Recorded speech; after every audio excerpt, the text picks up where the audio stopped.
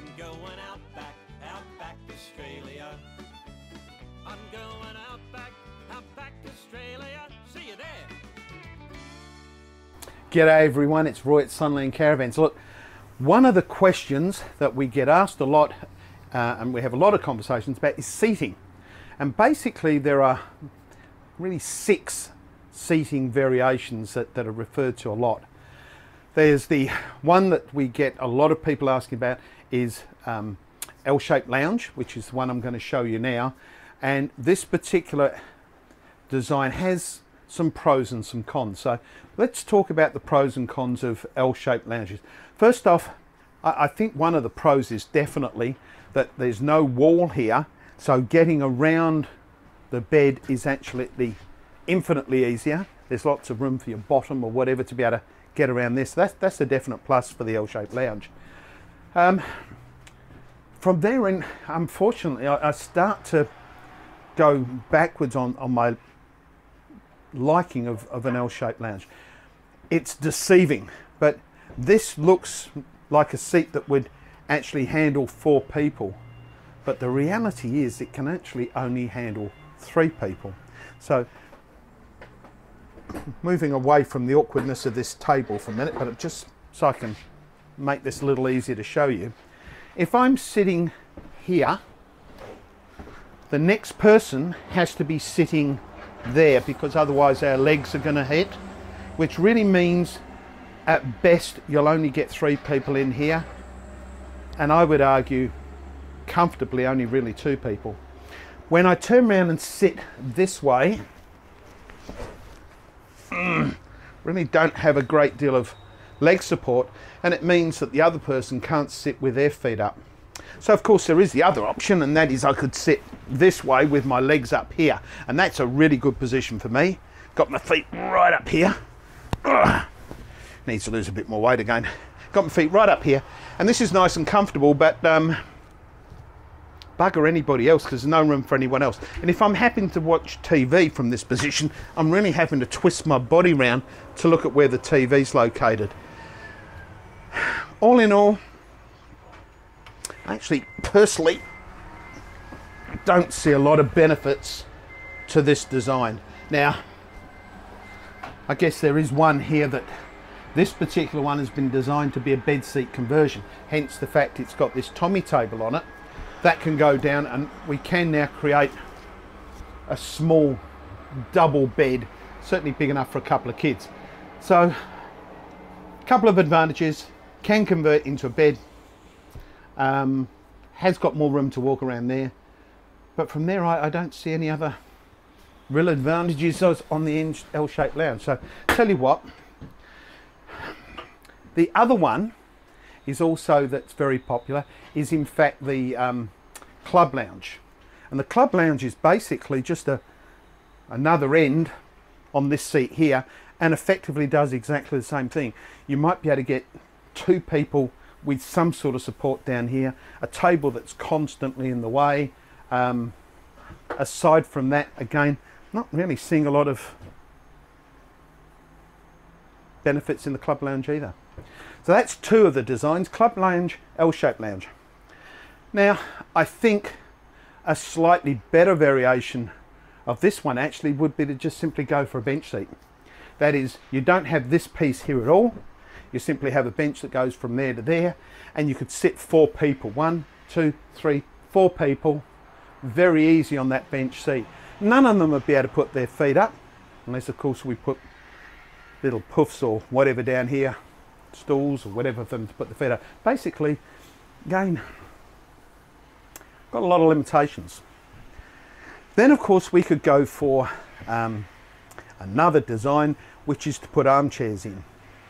Now armchairs really don't work very well because they're not providing you with the ability to use a table. So if you're used to eating on your lap with a bowl, that might work for you, but you know, if you wanted to eat steak and cut it up, you really need a table to do it.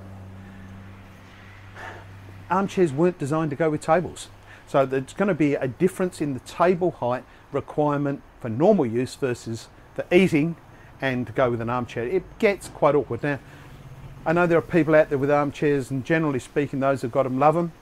I know there are people with L-shaped lounges, and generally those people that got them love them, and bench seats, and those people love them. I'm just trying to give you a balanced view of the pros and cons of all the various different seating types. So, you know, we've covered really 4 types there. I'm going to show you another couple too. So we're going to move from this van. I'm going to show you the cafe dinette. So here we are in this beautiful Phoenix, ready to go out, and this has got the cafe dinette in it. Now, thinking about the pros and cons of the other ones, let me give you the pros and cons of this one. The first pro is that I can sit here and put my feet back, and I've got a reasonable length, and whoever's with me can do exactly the same. So 2 people can actually get their feet up. The next pro is that the table sits back, and I can pull that out in this trifold configuration and actually move sideways. Hang on, I can also take this out, toss that over there somewhere, and I've actually now got room for 4 people to comfortably sit at the dining table. That to me is a big pro. Play cards, have a drink, whatever you're doing. What else? Well, interestingly enough, it's got a couple more advantages. This table can be made so it becomes a bed seat conversion as well.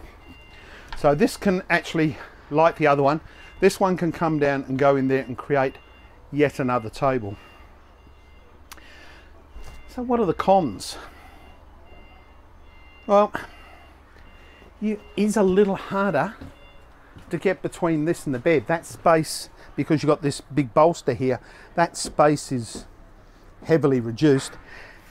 It doesn't matter at the foot end where your feet are, it's again where your hips and your bottom is, getting through there, you know, it's a little bit tighter. So look, this is a really good design, massive window, flexibility, tables, backrests. It's a very, very good design. There is one other, so I'm leaving that one to last. This was a design that we came up with to try and accommodate all the things that people wanted, but again, pros and cons. So let's go and have a look at this last design, and that's the last one on my list. Here we are to have a look at the last one. So some of you may have seen this before, but this was a design that we came up with a number of years ago.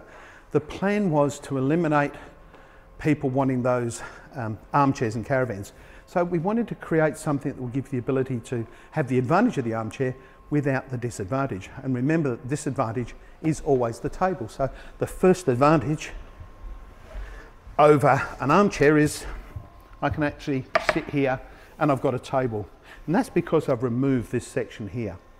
The next advantage is I've still got an armchair experience where I can sit here and put my feet up. The next advantage is that that area on that side between the bed and the seat, like you saw with the L-shaped lounge, it's low, so getting around the bed becomes a lot easier. Now, they're the pros. So what are the cons? Well, the cons are I can't have a big window here. In fact, in this design, I can only have a very small window because this is taken up space that would otherwise be utilised by the window. I guess this is another pro, is that I can have all my power boards right where I want them, somewhere to put things. That's quite a nice little cubby.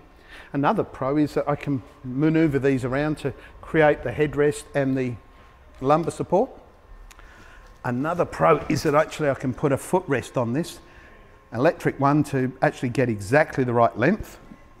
And because the added width, you know, all I've got to do, and it's probably easier to show you on this one here, is if I remove this part here, and this just comes on and off, I can actually turn that around, so that gives me an arm support or a lumbar support, or if I want extra width, I turn it around that way, it gives me more width that way.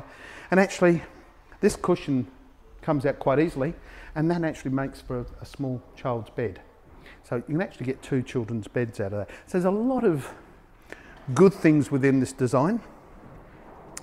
Another pro, if you've gone for Evo Stone, we can't use Evo Stone on any movable table. So you can't have the Evo, you can't have the, if you've got Evo Stone in your galley, you can't match that up with the table because Evo Stone doesn't lend itself to being screwed for hinges and so forth. So it's a very fixed thing and has to be solidly fitted.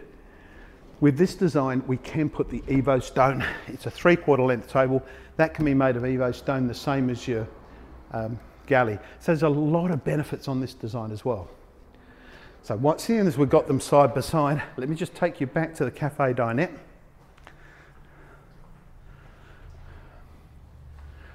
The reason I'm taking you back to this is because when it's all said and done, whilst that last seat design was designed by myself, this is still my favourite.